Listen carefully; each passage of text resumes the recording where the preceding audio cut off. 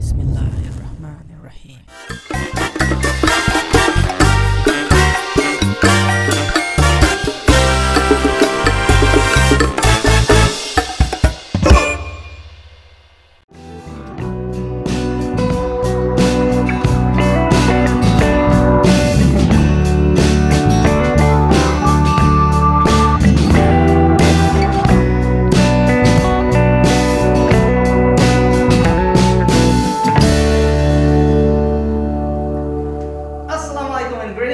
Welcome to my little workshop and DIY woodworking tip. Yes, it is time to work on our second non-workshop project. My home needs a very nice coffee table. We have been wanting a coffee table in our little living room for a long time, and every time we go out, either the designs are not very good, we don't like those designs, or they are really expensive. So I thought, why not, in my DIY woodworking workshop, I'll go ahead and make ourselves a nice, modern and simple coffee table.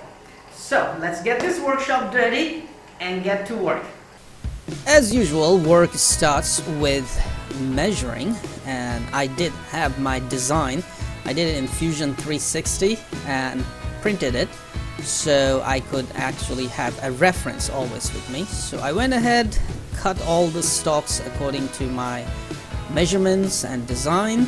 For top and bottom surfaces, I went with a Chinese fir wood, which I got pretty cheap, and I thought it would be very good. They advised me that it's to use for making floor panels only, but I thought I could actually use it to make tables as well.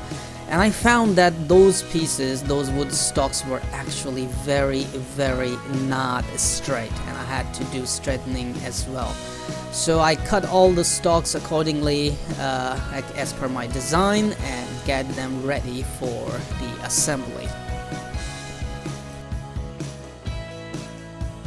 Alright, all the pieces are ready. I cut using miter saw, planer only, to plane all the pieces for joinery as well. Now, it's time to assemble all the pieces together, and throughout this project, and for each project, I do have an aim, I do have an objective targeted towards learning certain skills. So today in this project, while I'm assembling this, I want to learn how to join these stocks using dowels and pocket holes, for which I have got my little tools here. Let me show you what tools I'm going to use.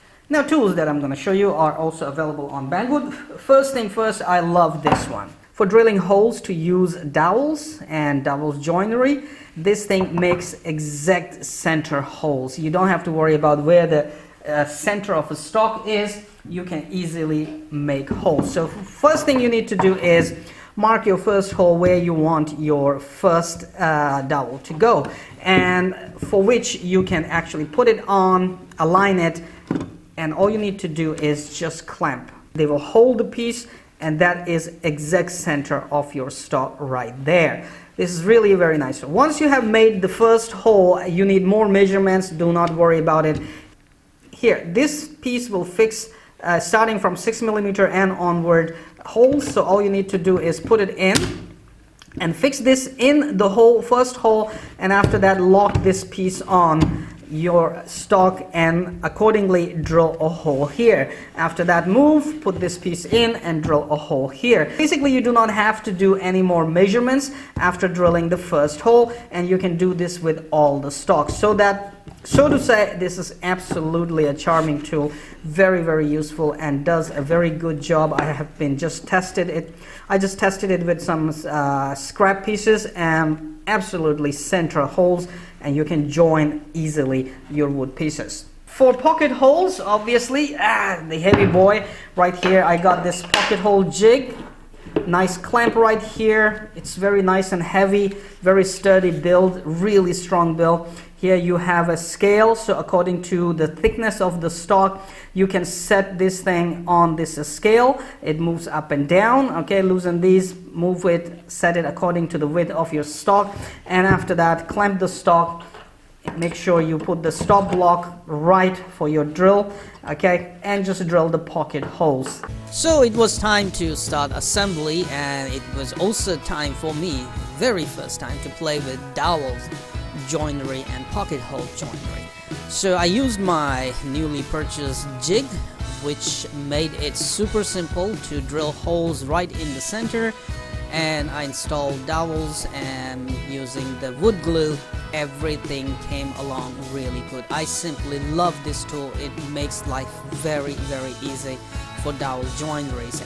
As you can see, I'm using Chinese pine wood, and it was really very easy for me to join these thicker wall pieces for my table using the dowels, and that tool made life very easy.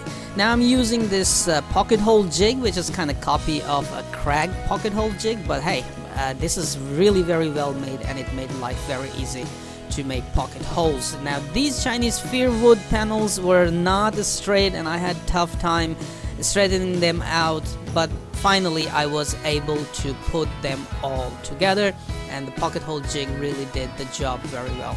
I had to borrow some of the clamps from one of my friends, and pocket holes, wood glue and clamps did the job to make them straight and very nice pieces for tabletop and bottom. Then I went ahead and did the early routing job so that later I don't have to do it. As per my plan, I thought I would do it later, but I thought doing it earlier was a good idea. You can also see I had wood putty job done on some of the pieces as well, which I will do finally later too. Adding the router in the table was a very good idea, and I did all the routing job real easily and went ahead with cleaning job as well after that. Then I thought it was a good idea to sand the pieces earlier, so I went with 80 grit and 240 grit paper, sandpaper, and sanded all the pieces earlier. I also used wood putty to cover some holes and imperfections in the wood, and later just sanded everything out, and it actually gave me very nice and smooth surfaces. Now these Chinese fir wood panels are also very nice and straight now after all the wood glue, clamping and pocket hole jobs. And obviously kids came in for my help, and they did a very good job sanding those small pieces for me using my 3D printed sanding blocks. Kids have lots of energy, and they did a very good job. You're doing a very good job actually, see? And feel by your finger if it's smooth or not. Huh? Feel by your finger if it is smooth or not. It should be very smooth, okay? Finally, it was time to assemble our masterpiece, so kids came to help me again. Without their help, I couldn't have done it, honestly speaking. I love you, my little kiddos, my little angels. They helped me a lot with checking everything according to the design, marking the places, and I let them mark the holes for the candles, where the holes for the candles will go in. Basically, I keep them with me also for assembly jobs because they learn a lot, and I do want them to learn woodworking from early age. I let them take out the drills and set up the drills for me, and also I taught them which screws and how I'm doing all the joinery for this table assembly. They watched me doing the work very curiously, and obviously they are learning a lot. Sometimes I let them do some of the jobs as well, safe jobs like drilling holes, teach them to do things, and they actually learn very fast and very quick. I used two of my purchased corner jigs, clamp jigs, and they did a very good job for squaring everything up, and I didn't have to worry about the squareness of the tables and those boxes that I'm assembling. It's a kind of boxy table, but I love the idea, and it actually worked out really well. Now these parts were a little bit tricky to add. The side ones were easier to use with the corner jig clamps, but the middle ones were not very easy to use with the corner clamps. So I went ahead with longer clamps and glue and drilling and putting the screws in actually did the job for me, and I'm very happy that in fact it actually turned out very nice and square piece, one of the most nice and square piece that I have ever assembled and built.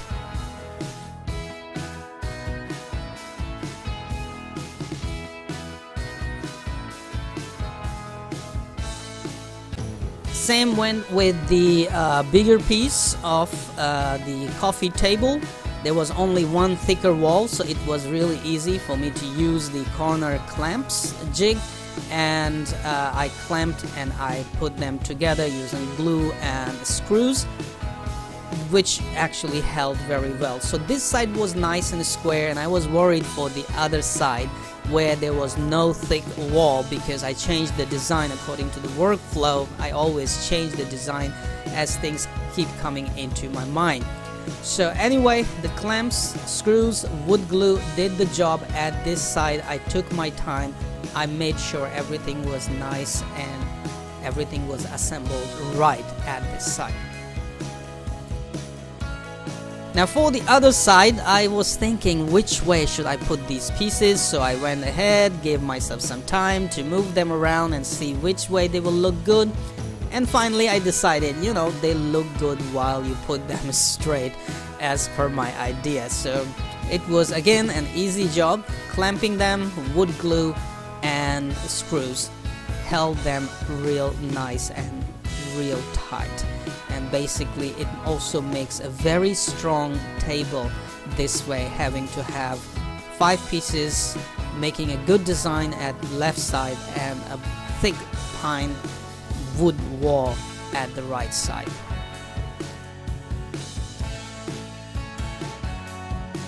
My design is actually coming along very well. Now it's time for a wood putty job. Wood putty job, and then tomorrow the top piece, I will cut one piece down there according to measurement, and this one will be done. I plan to go with the magnets, so I can remove top anytime and it will fit automatically itself with magnets. Yes, there were a couple of mistakes that left imperfections, so I went ahead with my favorite wood putty job. I used wood putty to cover all the imperfections. I covered the holes. I also covered the countersink holes that I drilled on the front, and also covered the pocket holes that I have drilled, and I actually turned the wood pieces upside down so that the pocket holes will all stay inside the boxes and will not be visible. Alright, next steps are very simple. I just used one of these drills, which was exactly the same size as my candles that I can find in the markets very easily. After drilling that, I used this bit to clear the hole in the middle, and now I have 4 holes to put or place my candles really nicely. Then I used my 2 drills and cut the holes for storing or adding the candles, and after that use router and Dremel to make the holes nice and smooth. After that it was the job of final sanding, for which I used a foam based very flexible sanding paper, which was 240 grit, and sanded the leftover surfaces. Modern yet simple, from design to finish. This is my new coffee table. Now obviously this is our most favorite job, and kids, they love doing this all together with me, so we went ahead and we put a waterborne paint, a water-based finish for the wood, and using our brushes we took our time. We enjoyed this part. We always do enjoy this part of woodworking, and simply kids love it and they never want to miss this part. We had a good chat, we had good laughter while doing this. We made sure we will not put paint on our clothes and on our bodies. In fact, as per my plan, this table will go from remodeling, for which I will later do spray painting on this, make it white and black, and also do some spray paint art on this big part. Stay tuned for that. So this is the part that I said will have magnets, because this can move around and become easily disorientated. So if we have magnets, it will just fit here. Now, you can always move it closer and make it smaller in the size. Okay? And this is also a good design. Or you can move it as long as here or more, depending on what you want. And also, you can move this whole part here and use this part as a seat. Or as a drum. Alright, so this was my design idea. And actually, I'm happy, alhamdulillah, that it actually works very nice and looks very nice. And yes, we always have remotes which are here and there. That is why I created this, so that the remotes will be down here. Candles here. Here we'll have books and stuff, and other stuff can be stored down there, right? Nice. Now, let me go grab my DIY polish machine from the drill machine, cordless drill, and polish the wax so that it will have some nice shiny stuff. And later we will spray paint it and do some spray paint art on it.